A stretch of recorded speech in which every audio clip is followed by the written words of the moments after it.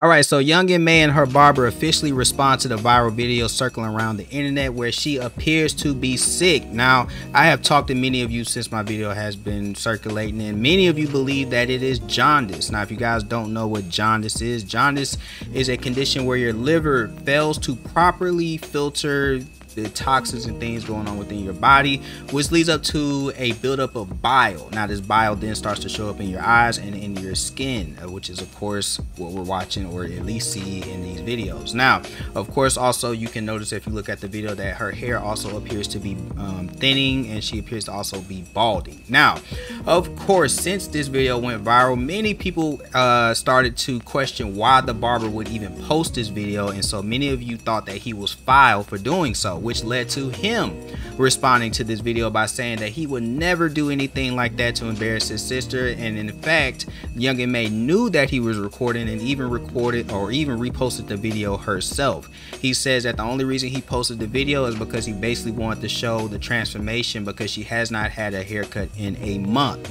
She then responds to that video saying that it's all love, brother, is what she called him, and she said do not worry about it, and I told you it has been 4 months. Now here's where my analytical thinking super sleuth mind comes in, because of course as I'm digging up information on this story, I discovered the barber's Instagram page, and on the Instagram page there is one additional post of Young M.A, and that was posted on March 4th. The video that he posted was on March 14th, which is a 10-day difference, and a lot of you immediately question how did she go from looking like that to looking to how she looks now if it has only been 10 days, which makes now a lot more sense that she has not had a haircut in 4 months, which now leads me to believe, again just follow me, that she may have been in and out of the hospital within that 4-month time frame or has been in therapy or rehab during that time. And now that she's maybe possibly hopefully on the other side of whatever she's dealing with, she was now comfortable enough or healthy enough to go out into the world and get a haircut, etc. Because right now it looks like somebody is lying. You did not cut Young M.A's hair on the 4th and then turn around and cut it again on the 14th, but claim that she has not had a haircut in a month.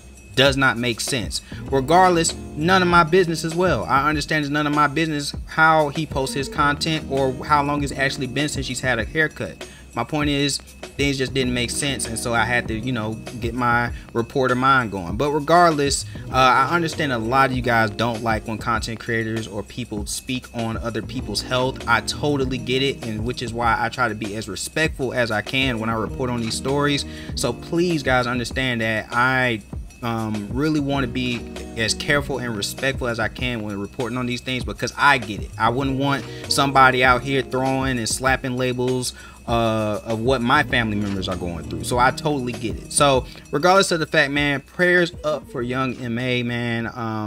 And I want to go with the theory that she is now becoming healthier. I definitely want to go with that theory, which is why she's been gone for so long. But regardless, just keep her in your prayers. And that's all I got to say about